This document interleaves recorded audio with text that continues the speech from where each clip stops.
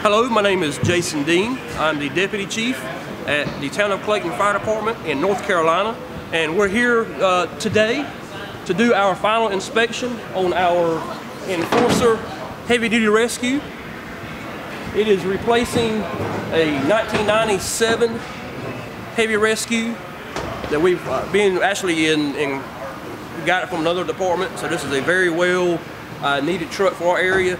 We cover about a 53 square mile area in North Carolina, just outside of Raleigh. Heavy rescue provider, so everything that this truck's going to do is from heavy rescues to structure fires to technical rescue. Special operations division is going to use it, as well as medical calls when needed. This was the one of the first Enforcers ordered for the rescue body, and a couple of unique aspects we have is it is equipped with a backup camera, so our drivers, as they're backing in, can add added safety. We added some safety aspects, even when the doors open, some warning lights and some reflectivity here for busy highways.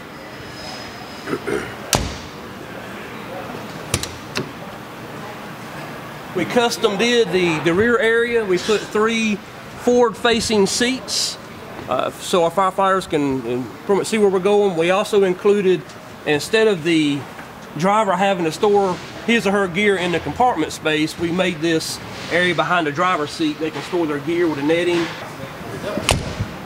Alright, we actually were able to maximize our space by even adding a little, maximizing our cab area by adding a little side compartment for some odd and end storage.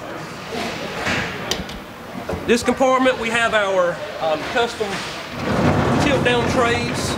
This is pretty much going to be for our rope rescue area. Transverse, custom built toolbox, made to fit pretty much the specialty equipment we have for our heavy rescue standard.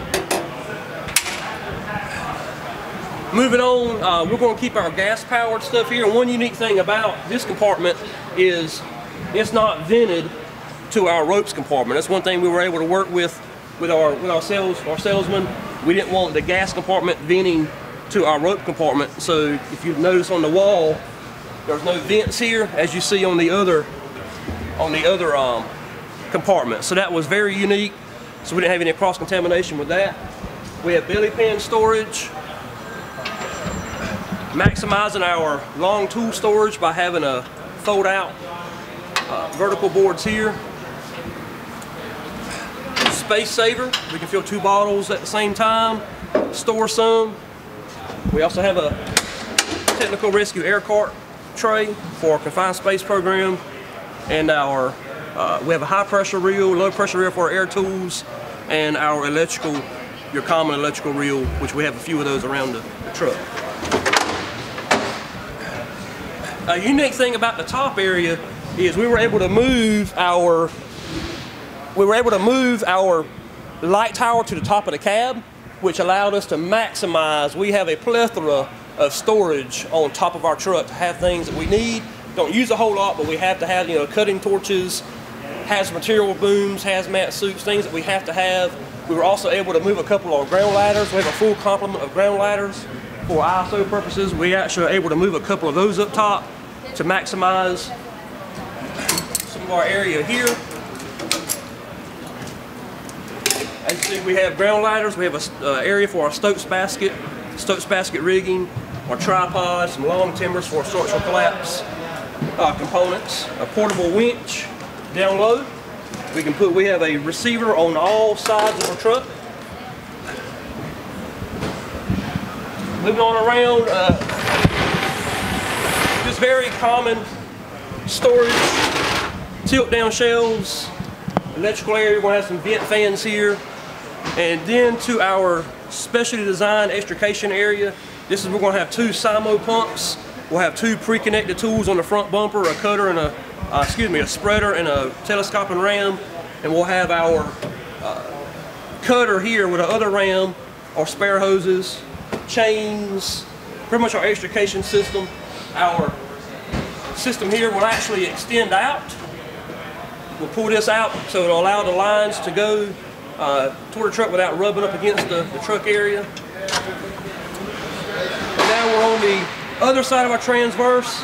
Pretty much everywhere you see black netting is going to be where our wood cribbing is, along with some rescue jacks, some airbags, oil dry, and we have more underbody storage on this side too, is for our brooms and shovels and things like that.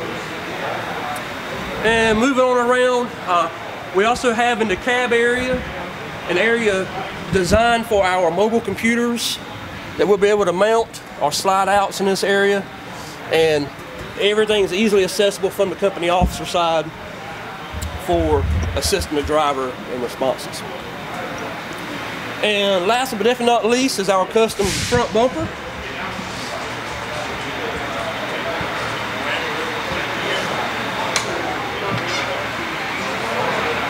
We actually want to have two pre-connected tools here, two hydraulic lines.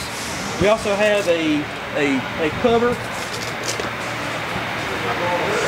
that can be deployed to help protect our front bumper area. And we also work with and also had it have the Tough Decks coating put on to also help protect the bumper edge. But pretty unique in the fact that we can deploy this and not damage our front bumper area. As far as lighting systems, we actually have a built-in Opticom system where we control some of the stoplights in the city. That's built into our lighting matrix, and so we don't have to turn it on and off by itself. It's built in to our light systems. That pretty much wraps up everything for our rescue truck. Thank you.